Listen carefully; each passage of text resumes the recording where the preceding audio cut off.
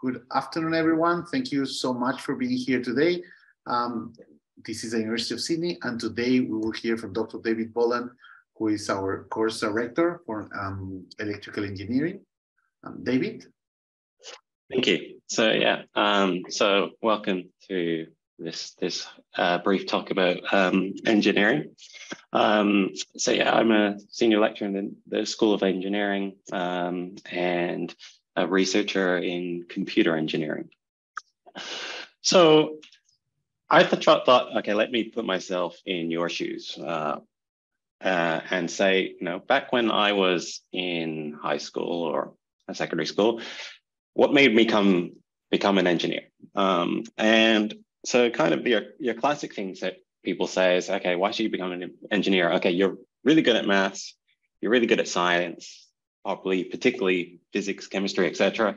And you know, you have an inherent curiosity. You want to know why things work. You want to make things, build things, put things together, and you like solving problems. Okay, so there's a kind of characteristic that someone might say, okay, well, maybe you should look into engineering.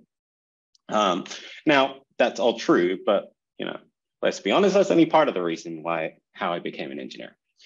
So let's be a bit more realistic. Why did I become an engineer? Because my dad was an engineer. And he said, you should become an engineer. And I was like, okay.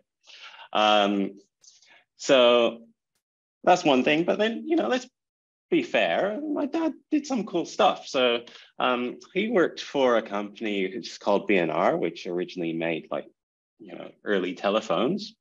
And then he moved to Nortel, which created kind of the first switches, which allowed the telephones to communicate instead of through people through these automatic switch boxes, which makes things a lot more special. And he worked there until shortly before you know, the dot-com boom where everything went haywire. But fortunately, he jumped ship and he went to an even more interesting company, arguably, which was Flag Telecom. So again, in related to communications, how do people speak to each other? But what he did here was he laid cables around the world. And so he was actually in charge of getting the World Cup to audiences around the world.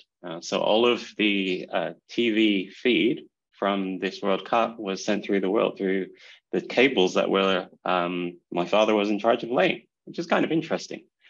So that's an interesting idea to see, oh, engineers actually do real interesting, cool stuff.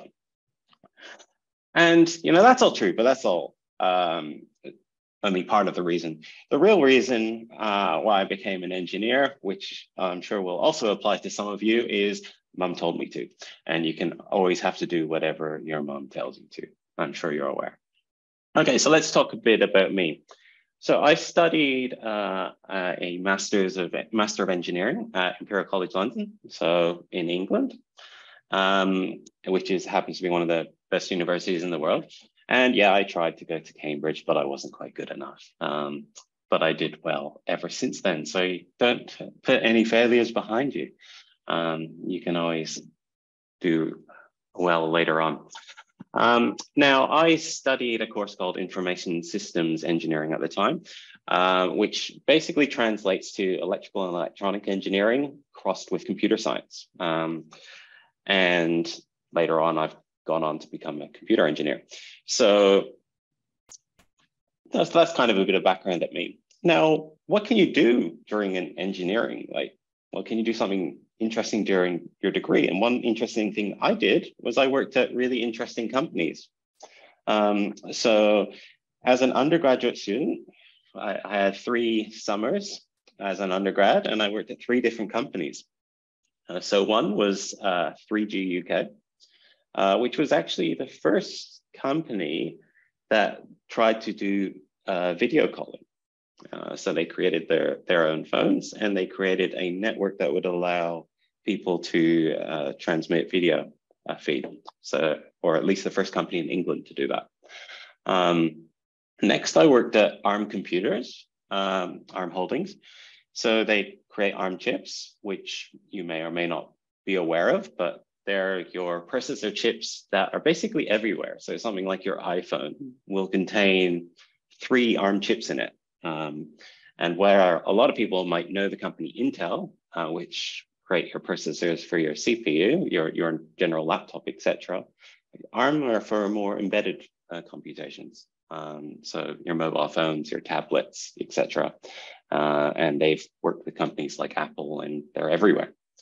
And the last company I worked for was Citigroup. So you can see that you can go straight into kind of a more engineering focused field, but also engineering opens different doors. So I worked for an investment bank, which was very interesting. And for an undergraduate, everyone's working in a bar or something to get some extra money during semester. I tell you what, these three companies paid way more in a 12-week internship or placement than you would make over a year doing a part-time job. So you can do well, especially the investment banking guys, if you ever choose to go that route. And investment banks, turns out they love engineers more so than people who study finance, because engineering's hard, and they want people who are capable of working hard and good at maths. I also got job offers on graduation from two of these companies. So you get opportunities coming for you from all sorts of places. Personally, I chose to decline it and study a PhD. Now, was it the right choice? Let me put it this way. 10 years after my degree, I got the same salary as the starting salary leaving university I was offered at Citigroup. And if I worked at Citigroup for those 10 years, I would be a multimillionaire by now. So maybe not the best financial decision, but it gave me some freedom to study something I was interested in. And it also produced more job opportunities. So over the course of my postgraduate research and afterwards, I've been offered jobs at something like Imagination, another computer chip company, and Microsoft Research. I'm sure you can guess what they do. So there's all sorts of opportunities. Now, why on earth did I end up at the University of Sydney? Well, from London, what happened? I made a mistake. I got married. And my wife was Australian. She dragged me to Australia. So I packed up my stuff and initially went to Monash University and then transitioned over to the University of Sydney, where hopefully you guys can all spend some time in the future. So I wanted to ask, I try something. I don't know if this will work or not, but if you have access to advice, can you go to menti.com and enter this passcode, and we'll see if you can tell me what you think an engineer does. So I'll just give it a moment, see if anyone can type something in on this screen. And even just somebody just type hi to show me if you can get in.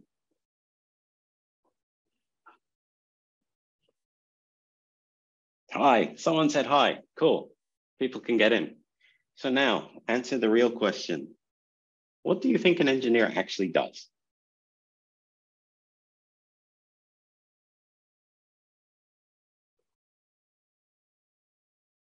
Very cool things and solves problems. I've just told you those two. What type of things?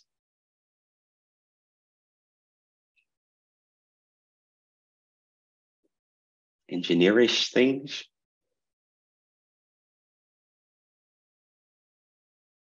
Office job things, solutions? Speaking to clients?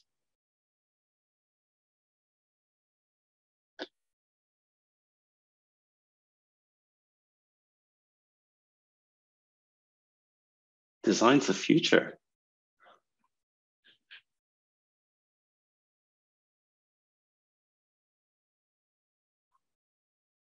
I'll just give it a couple more minutes, see how people go with their ideas.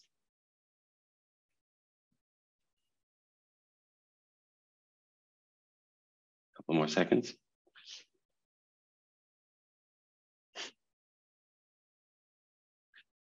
Any last minute ideas?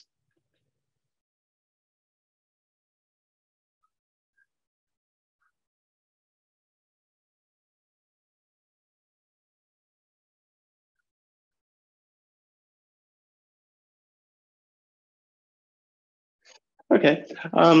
So I think that's actually, I'm actually quite happy with that set of responses I've got from you guys. Certainly, if I asked the same question in England, they would say they fix your dishwasher or something. But yeah, this is exactly what or it's closer to what we do. We work with people. So there's this idea that an engineer is super introverted and likes to stay in his box, in his little cubicle, and work on his own all day, doing God knows what. But that's not true. Yeah, we do speak to clients, understand their problem, and try and work to a solution for their problem. We obviously work on solving problems. We create new things. We have to be highly innovative. And yeah, we work to create what is the future of life, right? I mean, engineers created all of your smartphones, iPads, communications, cars, like pretty much everything you have fun with that isn't old school sports was, you could argue, is created by an engineer at some point. So yeah, I would say, frankly, they're a professional problem solver. And what you need as an engineer is you need creativity. You need some knowledge, a lot of knowledge, and that knowledge will be your maths and physics background. And what we do is we try and reuse whatever you can. Like, we don't build everything from scratch. We say, okay, this guy's created this cool technology which allows, if I press a finger on a screen, it senses that I press the screen at this location. And then someone else goes, okay, that's really cool, and I'm going to turn that into a video game. You know, like, you build on each other's shoulders. And we, you know, invent stuff when you need to, and you'll have to. But you know, you need to understand your knowledge and build up this background so you can build off the shoulders of giants. And then the next question is, okay, so we kind of have an idea, an engineer is a professional problem solver. What about all the different types of engineering? Okay, there's electrical, electronic, computer, software, mechatronic, aeronautical, mechanical, fluid, chemical, water, civil, probably others. How on earth do I pick which one I want to solve? And actually, what do even these things mean? And let's just make it even harder. Within electrical and electronic or computer software, that's kind of our area, we focus on sub-problems within them. So these are just areas where we focus on problems, and we try and break it down into areas where we can be an expert on, and then we focus on solving them. So let's talk about electrical engineering and computer engineering, which is what you're hopefully in this talk for. So what is electrical engineering? Quite simply, it's everything to do with electricity. So what is electricity? We take a sun, and how do we go from a sun to something like PUGB mobile, right? What are the steps involved? Seems crazy that we can actually do this if you think that's what we're doing, but essentially that is what electrical engineers have managed to achieve. So first step, we need to harness power, okay? So you have the power engineer who will work on, okay, I need to convert a sun's energy through a solar panel or wind energy into some kind of electricity. But then I also need to transfer that electricity across Australia to individual users, to individual devices, and store that power. So there's all sorts of questions there. How do you do it? Then you need the electronics engineer, which is actually giving you the platform that you can do your game on. Okay, and that electronics engineer is also going to have to break it up into sub areas. So he's going to be the person who designs the touch screen, the person who designs the various sensors on board, the chips that are going to connect to the phone signals, the battery, and how you're going to draw power, and of course the computer chip itself. And kind of like I alluded to before, a computer chip, you need a computer engineer, but you're going to have multiple chips on this computer, right? You might have an ARM, you might have more than one ARM, you might have an Intel chip on an iPad, you might have lots of small integrated circuits which just do very simple computations, and we have to design all of these as well. And then we also have to design the backend. So remember, a game is not just played on the mobile phone itself. What you do is you enter your decisions, and they're sent to a server, which will communicate with a different competitor. And it will also make its own calculations, because a mobile phone, if it did everything locally on that mobile phone, it would get too hot. It would consume too much power, and your battery life wouldn't last long at all. So how are we going to talk to that from that mobile device to the server? Well, you need a telecommunications engineer, and they create all of the communications between all the devices. So they could be kind of my old school underwater cables, like things my dad wrote, or they can be worked on, or they can be more modern things like 3G, 4G, 5G, 6G communications, which allow us to communicate over the air. And then finally, we need the person who actually designs the computer program itself. So we need software engineers. So that's kind of a breakdown of what we do in our building.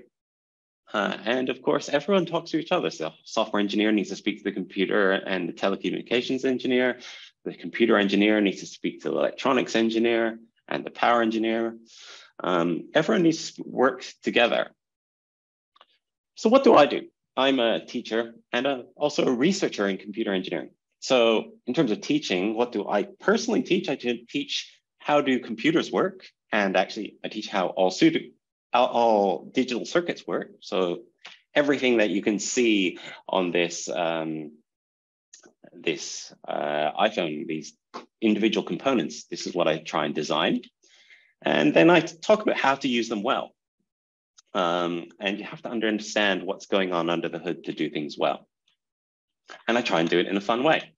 So I might make students design software games and translate this into a robot. And actually, this is an example of a project that was just run this year. So he's created this robot, and it's got to navigate through this maze, and it uses various sensors to navigate. Unfortunately, it's frozen. But it can, this is actually some student software, which is designed to sense walls and move around a maze automatically. And this is just what a student will learn from a first year, having entered the course without having done any coding at all, or any work with electronics. So that's what you kind of learn at the university. Then as you get to your third and fourth year, you start actually designing computer chips with me. So people actually design their own processor, which is kind of cool in my course. And other staff throughout the university will do similar things, hopefully make teaching exciting. In terms of research, I'm working in how do I make computer chips smaller, faster, cheaper. And I'm particularly working in the field of machine learning. So how can I get a drone to fly in a field and automatically detect a bushfire and help evacuate people in an automated fashion. And so these are examples of machine learning. How can I track objects or find a dog, identify objects? There's all sorts of uses for them.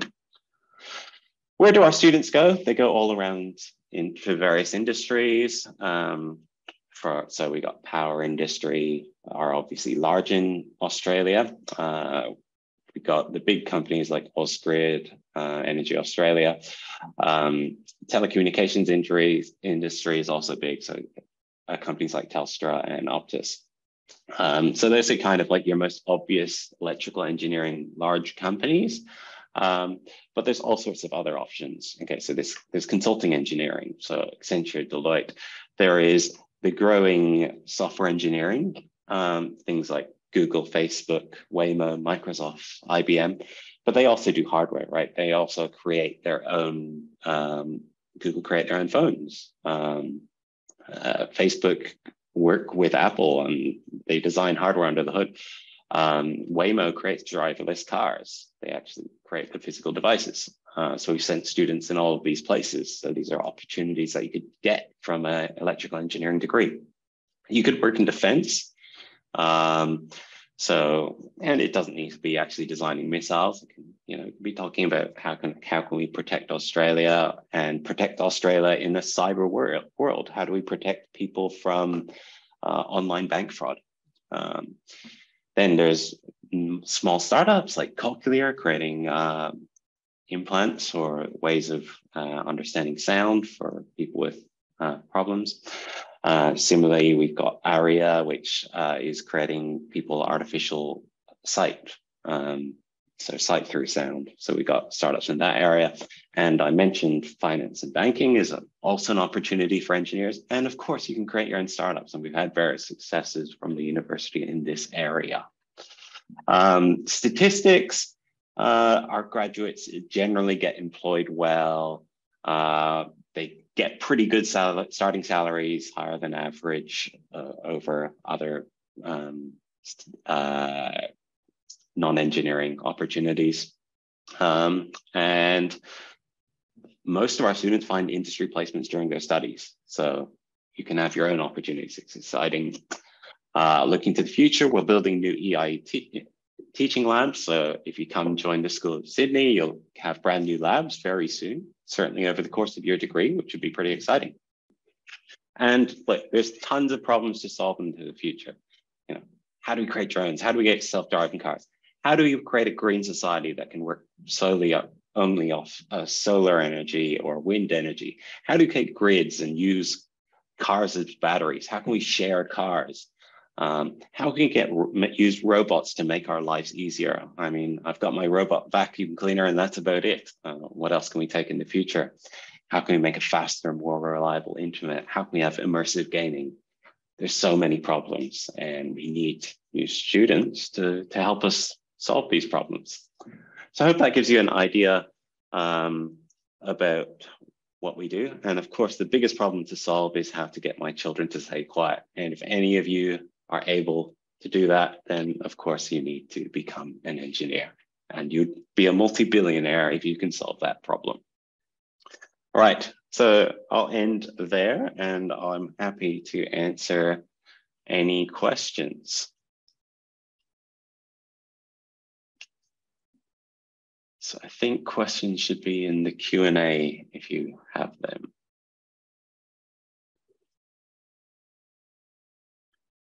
Yes, thank you, David, for that fantastic presentation. I hope our students enjoyed as much as we did. Please, any questions, put them on the Q&A and we'll be very happy to answer them. David, in terms of electrical engineering, for students that are considering it, is there any field that you, or any area within electrical, any of their specializations that you think it's, I don't know, more popular or students tend to choose a bit more, or I don't know, anything that you can tell them about that? Any field that is more popular? Yes. So in the problem is your field always changes. So, you know, years ago, power was the one to be interested in. All the power countries, particularly in Australia, are hiring big. After that, it became the telecommunications industry with 4G, 5G, really having this huge potential, and obviously Telstra being a massive company. Right now, you'd argue it is computer and software engineering, which are the big ones. Computer trying to design embedded systems. So, you know, we're going into this world where we all want handheld digital devices. So having more efficient ways and things that can use batteries longer are really good. And similarly, people are super interested in machine learning. So that's where software engineers / computer engineers are very useful. How can we use machine learning to automatically solve problems for us? So right now, you'll make the most money by being a machine learning data scientist and studying computer engineering, software engineering, or computer science. So in terms of the, sorry? No, just to complement the question. So basically, this could be something that is very popular today, but by the time our students graduate and, you know, on the second job, it might change, right? But still, electrical and engineering is a career that you can say that it. Yeah, you're pretty safe that electrical engineering, the world is going to be digital. So you need to know an electrical engineering background is going to set you up in a digital world.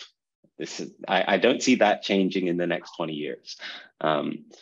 So I think it's an excellent opportunity, but I'm just saying that there will be waves of things become of interest and then they'll go away and then they'll come back. So useful in the quantum industry, we actually have a relationship with Sydney Nano, which so we teach courses in that area, and so they're designing hardware that's related to it, and we also work closely with physics in that area. So you've got two leading professors in that area, Professor Shaki Yi, Dr. Liwei Li, and Robert Minasian. So we're actually one of the leaders there, and the Sydney Nano building, we have a special building which works on that.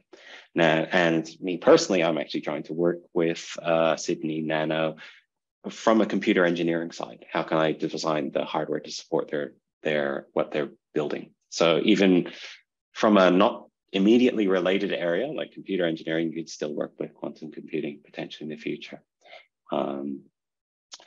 Entry requirements, you said, maybe Carlos, you could answer that? Hi, David. Well, at the moment, if your ATAR is 90, that's the ATAR for the Bachelor of Engineering honors, and then you can choose electrical. That will be your entry requirement, and math. No, math is a prerequisite now for all engineering and other degrees within the university.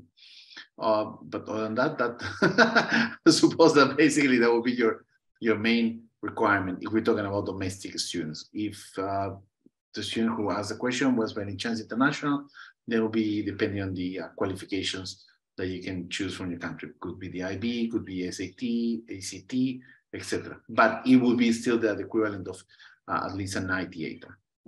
Yeah, and the thing to add to that is be strong at maths. I mean, you don't need to be super strong, but at least one of your stronger subjects should be maths, and interest should really be physics. Will help you if you're going to study electrical engineering. In terms of the best engineering degree considering future growth, I think that kind of goes to my kind of previous response. Not sure, but if I was to go for one right now, I would say go for computer science right now, but kind of almost a bit safer is to go software engineering or computer engineering, so electrical engineering. You'll learn the ability to do something like software in that in this course. And if you want, you can tailor your course more towards a software engineering background, but it gives you that broader spectrum of electrical. But of course, I'm biased, and someone from computer science might try and sell you the other way. But yeah, I would certainly say it would give you a greater freedom and potentially more opportunity. Having said all of that, I pretty much always encourage students, just follow what you're interested in. If you think computers are cool, study computer engineering. If you think you want to understand how the world talks to each other, study telecommunications. If you want to build a car, study mechanical. Follow your interests, because that's what will make you do well in a degree. And you'll find a job afterwards if you do well in your degree. Thank you, David. And it's 4:31 now, so that's the end of our session. Thank you, everyone who came here today. Thank you to Dr. David Boland for that great presentation and answering the questions. David, any last words of advice or any comments you would like for students who are considering electrical engineering? Electrical engineering, the digital electronics is the future. Come to do electrical engineering. And if you want to have fun, come do it at Sydney.